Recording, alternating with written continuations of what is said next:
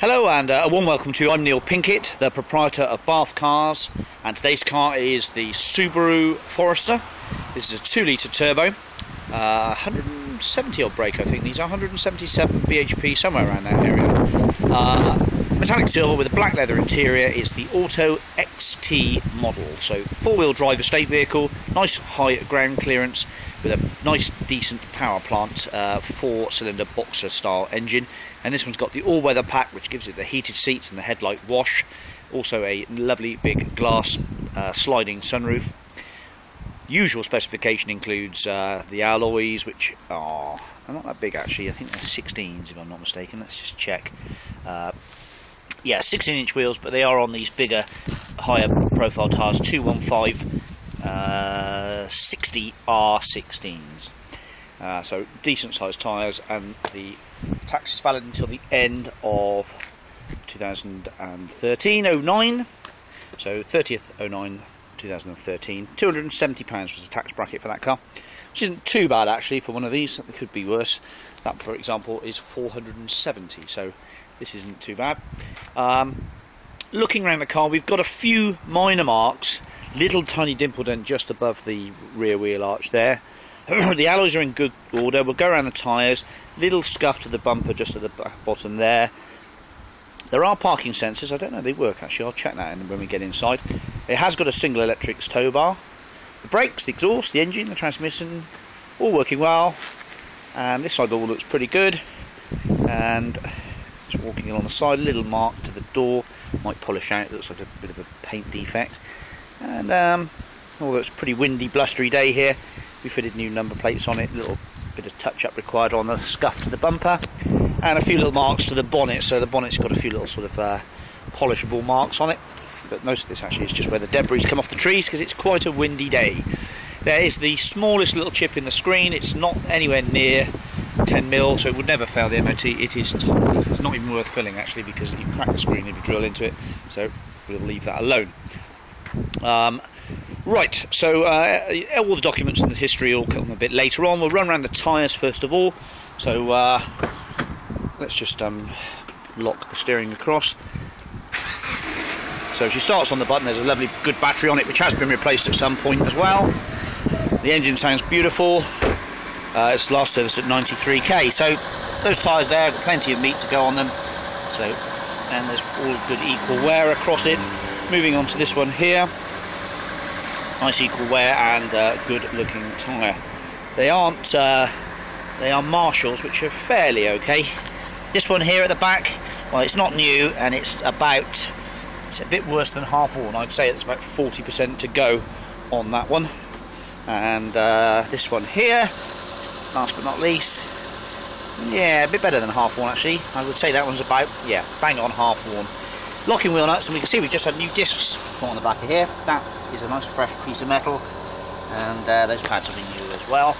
The front, little ridge to the front, so you're going to need to do some discs at some point in the future, but they're not a problem at the moment. So 4-wheel drive vehicle. I think these are running an asymmetric clutch, so they're generally driving on the fronts, but backs kick in if they're slit, but don't quote me on that. I'm not certain. I've had a fair few of these actually over the years. A few legacies recently as well. And the autos are quite nice actually, because you don't get that really stiff clutch that you get with some of the Subarus, which can be a pain. So a nice, easy to drive automatic, beautiful for towing. So if you're a caravanner or you need to trailer a boat about or something, a lovely towing vehicle is spot on with one of these. So in the back there is the original Forester carpet mats, which we've had all nice and clean, so they're in lovely nick. And there is a Forester bespoke luggage mat. In the boot is what looks like a brand new spare actually, in fact, a 215 60R. Yep, so you've got a brand new spare in the boot of that car, which is always a nice thing to see. The toolkit's present, the locking wheel nut is present, and their original number plates are in the boot as well to put on your trailer when you go to tow. The luggage cover present and correct, and there's a power supply and some hooks and things, just as you normally get on a vehicle like this. So I'll tell you what, let's go and have a look at the history. So moving into the back of the car then, we've got nice clean door cards actually. The back of the seats are in nice order with map pockets. The original carpets are in excellent order. The seats are looking very nice and shiny. I've had this car fully valeted. It smells pleasant in here as well. And there are 3 inertia reel safety belts. And there should be another safety belt about for this one somewhere up in the roof lining there. Yeah, I can just feel it. I can pull that out. There you go. So that's your 3rd safety belt, which is mounted in the roof. Sorry about the radio being on. I'll turn that off in a second. How's that go? Goes in there. That's it. I'll leave that there. So 3 inertia reel belts, lovely hi-fi system. The roof lining is excellent order. Door cards are excellent as well. Moving up front then, so 4 electric windows, electric mirror operation. Turn the radio down, which is a CD player. There is cruise control on the steering wheel. The heater's blowing nice and hot. Cubby storage, digital clock, owner's manuals, all in there. Very nice indeed. There we go. Okay, and the locking wheel is actually in the glove compartment there. Not sure what that is. That's a unit relay. I think there was a bill about a relay somewhere. Cup holder, nicely done. Not quite as good as the Saab, but pretty much. Not. Sorry, the Saab cup holder to me is probably the best, but that ends you've had an attempt from Subaru. 4 marks. So sunroof, electric, power steering, leather steering wheel. Really nice condition actually. She's in very good order up front. The passenger seat and the seats are all in excellent condition. Captain's chairs, etc. The auto box, a 4-speed with hold on the auto. Cruise control, adjustment. Alarm system, Sigma alarm as standard. Aircon blows lovely and cold as well, so you'll be pleased to know for the summer months. Just check the sunroof works. I haven't actually checked that yet. There we go. Thought it would be. Okay, so that's fine. So all in all, yes, probably one of the better made estate cars. Subaru reliability, good engines.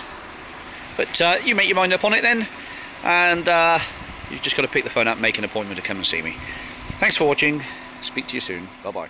Okay, welcome to the history and documents then for the Subaru Forester, showing as a 2-litre XT model. So it's a turbo auto petrol car, 230 grams per kilometre. What's the colour? Colour is silver. Petrol estate car. Last change of ownership was back in August 2011.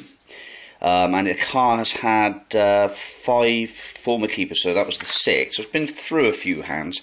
Probably maybe a sort of family-owned vehicle or something like that. I mean, I'm just guessing, but that is all in good order. V5, and then HPI checked says that the car is all free of adverse history, etc. And it has been subject to a private plate transfer. It had S1NOT, which was the initials of the well, pretty much the name of the guy who had it before. So that's all okay. So it's not any outstanding finance or anything like that. The MOT certificate shows it's MOT until the 14th of August 2013. It had one advisory notice, which was a near side front tyre wearing low on the inner edge. So we'll check that. And also it'll have a new MOT if it's within 1 month. But you know, if it's a worry for you, we'll put a new ticket on it anyway. Just all depends on the deal you're after. The service history book is nicely stamped up with plenty of service stamps. So it's had Bell and Colville, which is the main Subaru dealer in Surrey, stamped there at 750 miles, then again at 10,000, then again at 19, then again at 29, then again at 35, and then again at 54. And that was all done at the same garage, so it's probably likely it was the same owner right the way up to then. The cam belt was replaced as well. I think we've got 66,000 written there, so maybe it was done at 55 or 66,000. Next service was at a local garage in Bristol, 64k. Then Tilley's, which is the main Subaru agent, at 78,000 miles.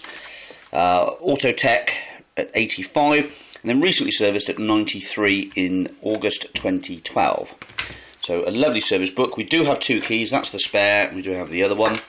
There are a nice little selection of previous old MOTs dating back to 2008. And then some bills and receipts which we've got. I'll just quickly run through them. That's £135, that's knock sensor and reset ECU. Supply and fit new alarm circuit board and reprogram the key. There's an MOT. Driver's side front window stuck open, stripped motor, find the motor seized. Managed to shut window for a temporary fix. New motor is required, so the new motor's probably been done. £17 that was. Near side front wheel bearing kit, £90. Near side wheel bearing kit, 193. New near side. So the near side wheel bearings have been done. That was a number plate and an MOT, 64 quid. That's a new key, £204. And alarm, ignition key solution, alarm, yep. £28, that was part of the same thing, which was coding the key.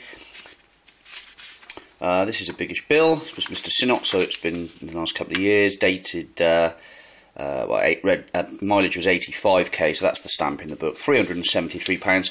Screen wash, oil filter, fuel filter, air filter, wiper blades, anti-roll bar link times 2, near side and offside,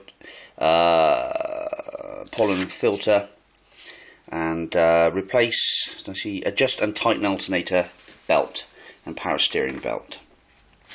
So £373 spent there. I believe that's probably, where is this? Autotech, yeah, in Sherborne near Dorset. And then another one here. Actually, that's £373.43. That's just a duplicate then of the same receipt. Dated 2011-09. Yeah, that's the same one. £156. Replaced the battery. Done at 87,000 miles. Dated 2011. So it's had a new battery on it fairly recently. And rectified wind noise from glass. And this is £167 at Tilly's. Sensor assembly knock. So key solution ignition, 167. So a few bills there, nicely stamped up book, 2 keys, probably a new MOT, but do ask me about that first of all. So there we go, back to the car. Hello and a warm welcome to you. I'm Neil Pinkett, the proprietor of Bath Cars, and today's car is the Subaru Forester. This is a 2-litre turbo, 170 odd brake, I think these are, 177 bhp, somewhere around that area. Metallic silver with a black leather interior. Is the Auto XT model, so 4-wheel drive estate vehicle, nice high ground clearance with a nice decent power plant, 4-cylinder boxer style engine, and this one's got the all-weather pack which gives it the heated seats and the headlight wash, also a lovely big glass sliding sunroof. Usual specification includes the alloys, which are not that big actually. I think they're 16s if I'm not mistaken. Let's just check. Yeah, 16-inch wheels, but they are on these bigger, higher profile tyres, 215 60 R16s. So decent sized tyres, and the tax is valid until the end of 2013-09. So 30th 09. 2013. £270 was the tax bracket for that car, which isn't too bad actually for one of these. It could be worse. That, for example, is 470, so this isn't too bad. Looking around the car, we've got a few minor marks, little tiny dimple dent just above the rear wheel arch there. The alloys are in good order. We'll go around the tyres, little scuff to the bumper just at the bottom there. There are parking sensors. I don't know if they work actually. I'll check that when we get inside. It has got a single electrics tow bar. The brakes, the exhaust, the engine, the transmission, all working well. And this side all looks pretty good. And just walking along the side, a little mark to the door. Might polish out. It looks like a bit of a paint defect. And although it's a pretty windy, blustery day here, we fitted new number plates on it. A little bit of touch-up required on the scuff to the bumper. And a few little marks to the bonnet. So the bonnet's got a few little sort of polishable marks on it, but most of this actually is just where the debris come off the trees because it's quite a windy day. There is the smallest little chip in the screen. It's not anywhere near 10mm, so it would never fail the MOT. It's not even worth filling actually, because you crack the screen if you drill into it, so we'll leave that alone. Right, so all the documents and the history all come a bit later on. We'll run around the tyres first of all. So let's just lock the steering across. So she starts on the button. There's a lovely good battery on it, which has been replaced at some point as well. The engine sounds beautiful. It's last serviced at 93k. So those tyres there, got plenty of meat to go on them. So, and there's all good equal wear across it. Moving on to this one here. Nice equal wear and good looking tyre. They aren't. They are Marshalls, which are fairly okay. This one here at the back, well, it's not new, and it's a bit worse than half worn. I'd say it's about 40% to go on that one. And this one here, last but not least, yeah, a bit better than half worn actually. I would say that one's about, yeah, bang on half worn. Locking wheel nuts, and we can see we've just had new discs put on the back of here. That is a nice fresh piece of metal, and those pads have been new as well. The front, little ridge to the front, so you're going to need to do some discs at some point in the future, but they're not a problem at the moment. So four-wheel drive vehicle, I think these are running an asymmetric clutch, so they're generally driving on the fronts, but backs kick in if they're slit, but don't quote me on that, I'm not certain. I've had a fair few of these actually over the years, a few legacies recently as well. And the autos are quite nice actually, because you don't get that really stiff clutch that you get with some of the Subarus, which can be a pain. So a nice, easy to drive automatic, beautiful for towing. So if you're a caravaner or you need to trailer a boat about or something, a lovely towing vehicle is spot on with one of these. So in the back there is the original Forester carpet mats, which we've had all nice and clean, so they're in lovely nick. And there is a Forester bespoke luggage mat. In the boot is what looks like a brand new spare actually, in fact, a 215/60R. Yep, so you've got a brand new spare in the boot of that car, which is always a nice thing to see. The toolkit's present, the locking wheel nut is present, and their original number plates are in the boot as well to put on your trailer when you go to tow. The luggage cover, present and correct, and there's a power supply and some hooks and things, just as you normally get on a vehicle like this. So I'll tell you what, let's go and have a look at the history. So moving into the back of the car then, we've got nice clean door cards actually. The back of the seats are in nice order with map pockets. The original carpets are in excellent order. The seats are looking very nice and shiny. I've had this car fully valeted. It smells pleasant in here as well. And there are 3 inertia reel safety belts.